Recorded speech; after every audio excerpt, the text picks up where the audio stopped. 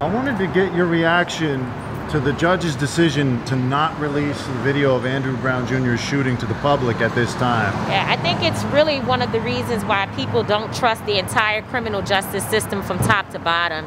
It seems as if the judges and the DAs sometimes and those people who are in positions of authority are all working together.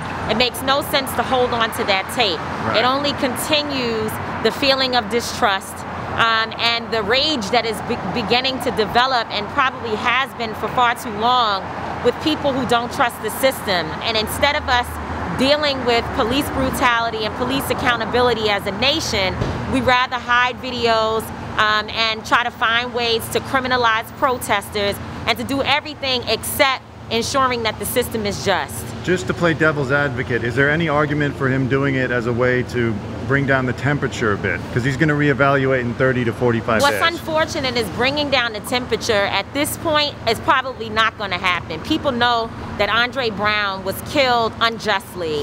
Certainly I feel that way.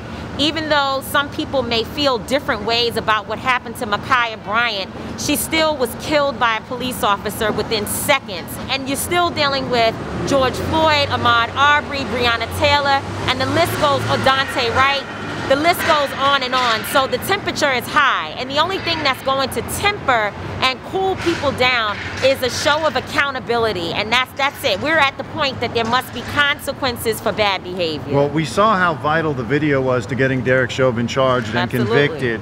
So with the judge's decision, how do you think that that's going to affect the family's pursuit of accountability for the officers? Well, first of all, we cannot be in a society that has to have a video in order to deal with the abuse of black people by police.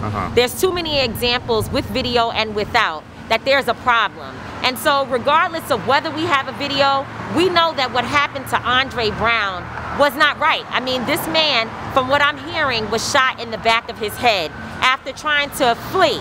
And so there's no reason for that. I still do believe, though, that if the system wants to right-side itself, there's no reason to hide information. There's no reason to hold back. Put it all out there and let the public decide what they see.